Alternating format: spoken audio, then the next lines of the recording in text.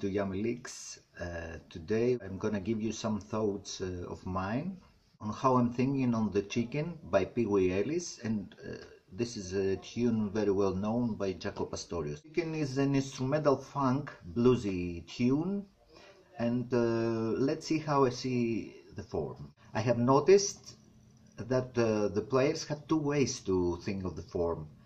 For me the form is 4 bars B flat 7th, 2 bars E flat 7th, 1 bar D 7th, 1 bar G 7th, 3 bars C 7th, and then at the 12th bar I have a break there, a tutti section, this one,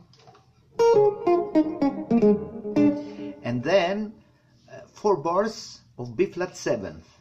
That means at the beginning and at the end I have 4 bars of B flat 7th, but I have noticed that there is players thinking the form like 8 bars of B flat 7th, then move to E flat 7th for 2 bars, 1 bar D 7th, 1 bar C 7th, 3 bars C 7th, and like last moment of the tune they have the break.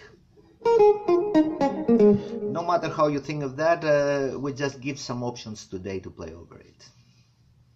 Now if we start separate the form, and we'll see at the beginning from B flat to E flat, we have the traditional movement of the blues, 1 dominant to 4 dominant, and then goes 1 bar to D7 and to G7, and I can see that hypothetically like 1 dominant to 4 dominant, and then 1 to 4. So really it's like I have 3 movements of 1/4 in 3 different keys of blues: B flat, D, and G.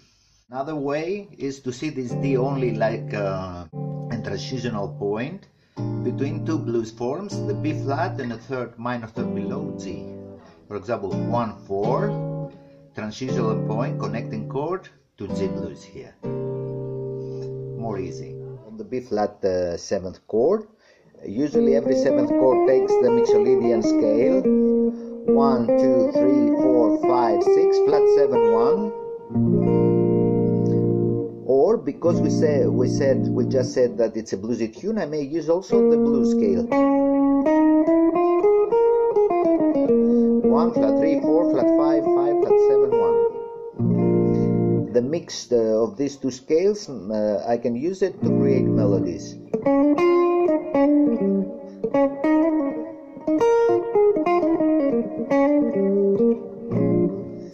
Have a 12 bar traditional blues form. From the 4th bar to go to the 5th bar there is a transitional point, and I can play a lot of stuff that is out there to move to the next chord, to the next movement, 1 to 4. Just before I'm going to change chords, I may use different scales like tension and release. I create tension there and release to the next chord.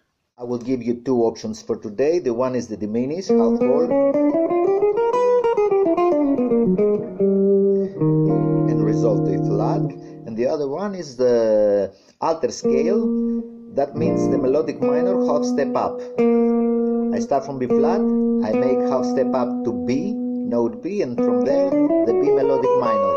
1, 2, flat 3, 4, 5, major 6, major 7th, 1, and resolve. For the next chord, the E flat 7th, I can continue in my B flat blues scale, and also I can mix that with the E flat Mixolydian now, which is give me the third of B flat. So I have really like E blues, B flat blues, or B flat Dorian scale, which is the same notes as the E flat Mixolydian, but I'm thinking now only from B flat. That means 1, 2, flat 3, 4, 5, major 6, flat 7, 1. And those are the notes also for the E flat Mixolydian. So if I mix B flat blues and I use and the major 6 there is like I make the E flat mixolydian. From E flat, if I think the harmony like E flat 9 with F top note, and continue to D7 with this F top note also like common tone, D7 sharp 9, resolve to G7 with F on top here like the 7th of the chord, and then move to the C7 with E. I have this F note here that allows me to think this D dominant 7 like sharp 9, and use an appropriate scale. Also, when I have sharp 9, many times I have it the flat 9 together. And for me, those two tensions create great resolution if I use this D7 like transitional chord to move to my G blues now. Now I can use two easy scales again here. The one is the D alter scale, which is the E flat melodic minor. Start from D, half step up to E flat, and then my melodic minor. The other one is the half hold diminished again, from this flat 9 here. Half step up, tone, half step, tone, half step, tone, half step, tone, half step, tone. And then, when I resolve to G, I'm thinking exactly like I was told before of E flat and E flat. G mixolydian, G blues, and from C7, G blues, and the C mixolydian, which are the same notes like G Dorian, so my blues scale with the major 6 inside. Bottom line for our improvisation here is that we may use on each chord individually the appropriate mixolydian or blues scale, and the other one is in our transitional bars to use the two scales mentioned today, the half hold diminished and the melodic minor or alter scale.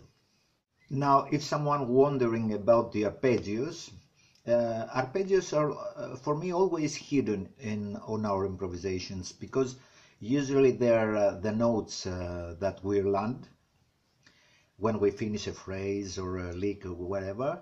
I assume that everybody should be familiar with the arpeggios. Before you attempt to improvise on any tune, there is some things to consider of. One is that really to hear the tune, hear the form. This is the number one for me. Then to have the appropriate chops to play over it. For example, the scales, the arpeggios. So you have to practice them before, and really some melodic phrases over them, or some type of really stylistic dancing rhythm to play over.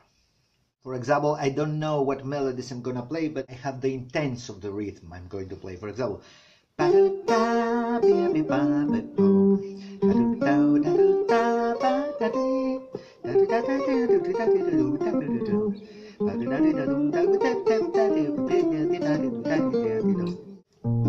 you see, I sound the rhythm mostly, not the melodic intervals.